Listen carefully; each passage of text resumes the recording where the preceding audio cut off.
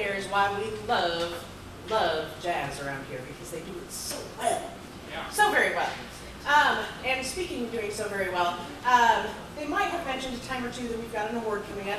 That's our Vanguard award that we give out to the people in our local area that have done a lot for jazz, a lot for education, bringing up the young guys, letting them know how it works, how it goes, and helping them along the way. And we need that. We need that sense of community in the music business. And our award winners we had last year, two of the guys who were on stage, Mr. Earl Day and Mr. Walter Taylor III. They were our award winners last year and come back in to help our award winner this year. Now, while he's back over there, I'm going to talk about him a little bit.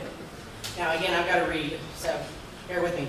So, Morris McCraven Jr., he was born in Memphis, Tennessee, and is a graduate of Langston University with music education and elementary education degrees. Whoa, that's not too bad. Not too bad for two. I like it. I like it. Morris moved to Oklahoma City in 1963, and over the years he's performed with Preacher Smith, Leon the Demon, the Freedom Riders, the Fanatics, the Soul Messengers, Leon Nelson, 4 Hits and a Miss, Heart and Soul, and Bottom Line Transaction.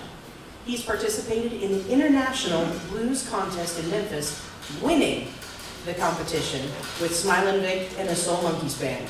Not too shabby. Not too shabby. No, that's pretty cool. That's pretty cool. And he's toured the Caribbean, playing on the Blues Cruise. Now that sounds like a lot of fun. Was that a lot of fun? It was? It sounds like a lot of fun. And in 2001, he was once again in the International Blues Contest with Short Dog.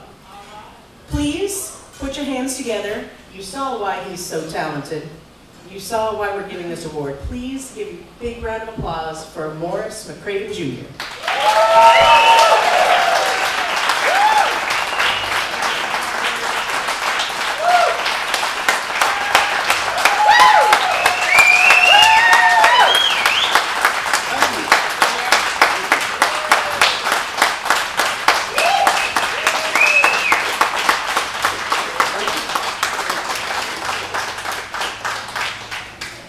Thank you, thank you, thank you.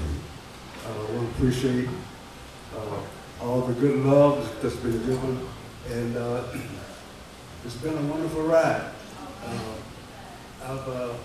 I decided to settle here in Oklahoma City when I got out of Langston in 1963, and you were always, when you finish college, you want to know which direction you want to go in, so I got my first job here the week that I came to town, and so I've been gigging here ever since.